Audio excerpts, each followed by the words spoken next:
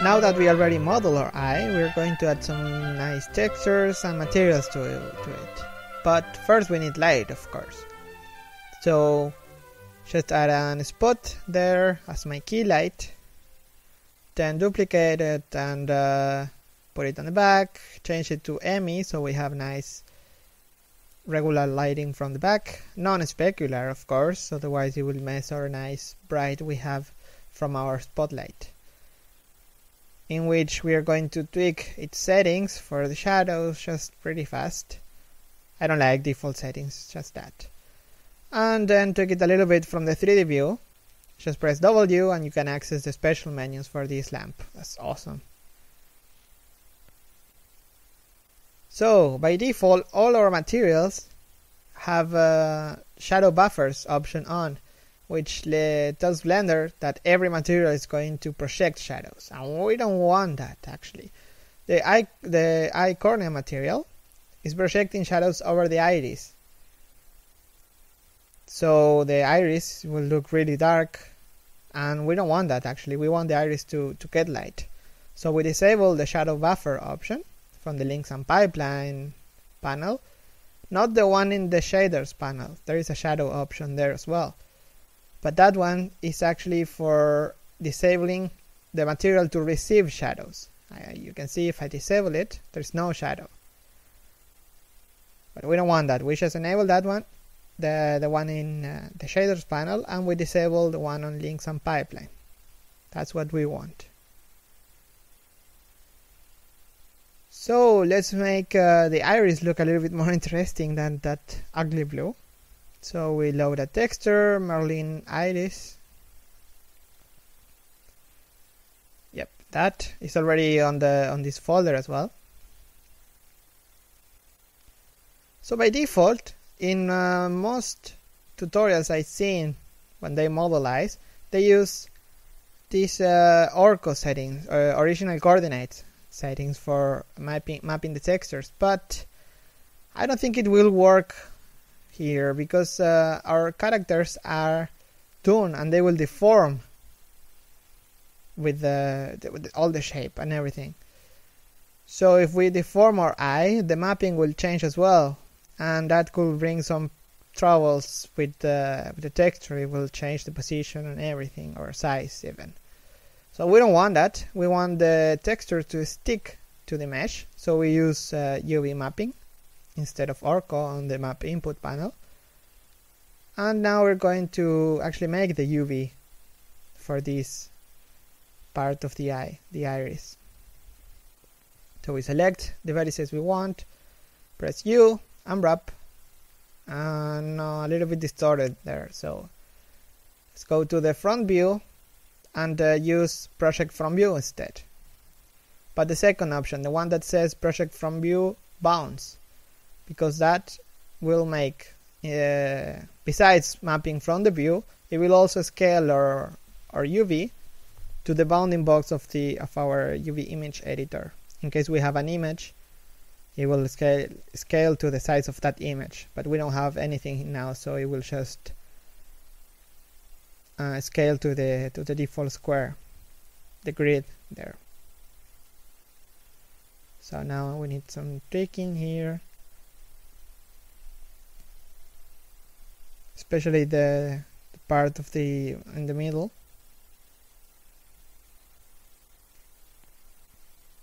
So it can blend better with the pupil.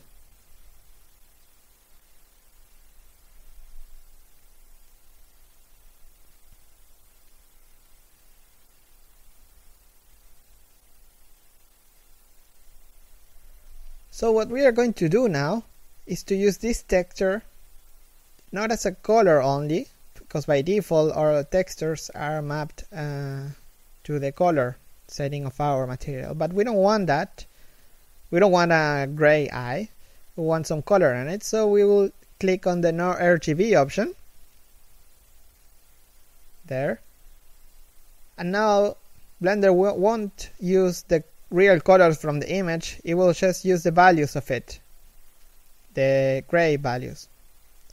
So that way we could use the normal color from the from the material and just use the intensity from this texture. I just duplicated this texture and tweaked the contrast and brightness of it on the texture settings, so I can highlight only some parts of this texture, which is nice. It gives some special highlights in some parts only. And okay, I'm using a fall off effect once again,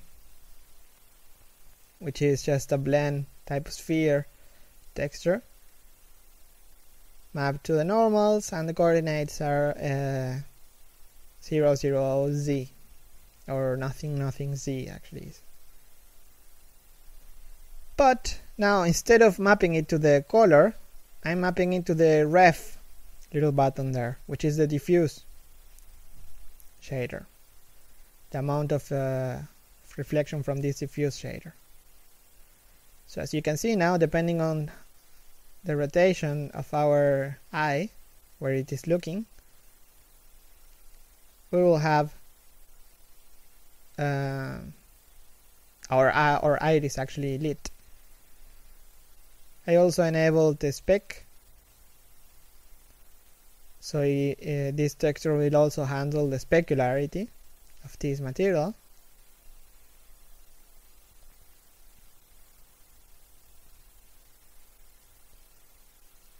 So as you can see, when I rotate it,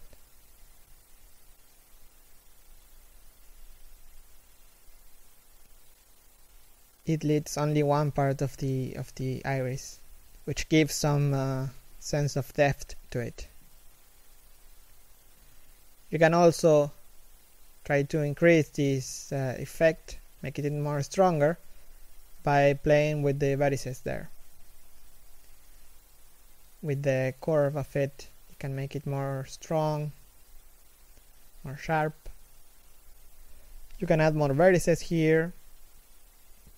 Just play with this shape.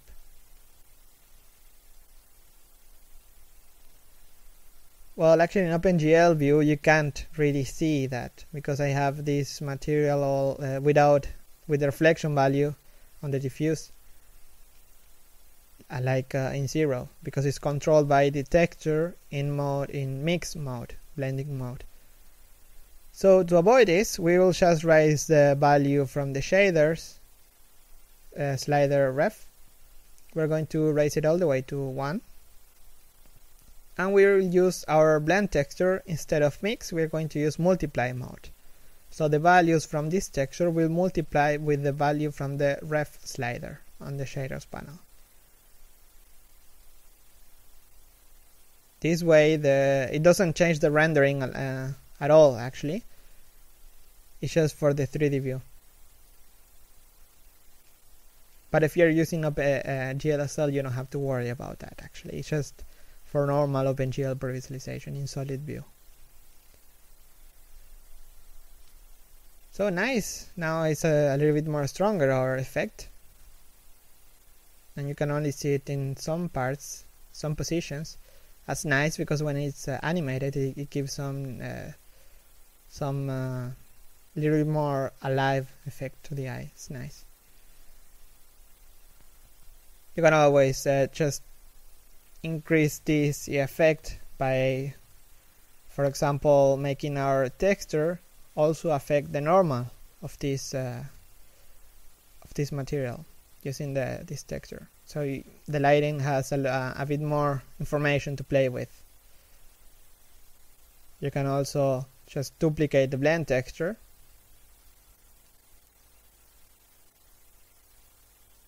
Oh, the pupil just shadeless. We don't want the pupil to actually have some light there. So we are done with the iris and with the pupil. So it's time for the cornea. First of all, if you have a nice computer and you want to use the fancy features, I will use, instead of C-transp for the transparency of this of the cornea, I will use ray transp. Okay, it's a bit slower, but it gives some nice effect if you really want to go further with this lens effect for the cornea. So by tweaking the Fresnel, you can see through this cornea, and you can also distort a little bit what is behind the cornea. That's nice. With the index of refraction slider, IOR, sorry, R.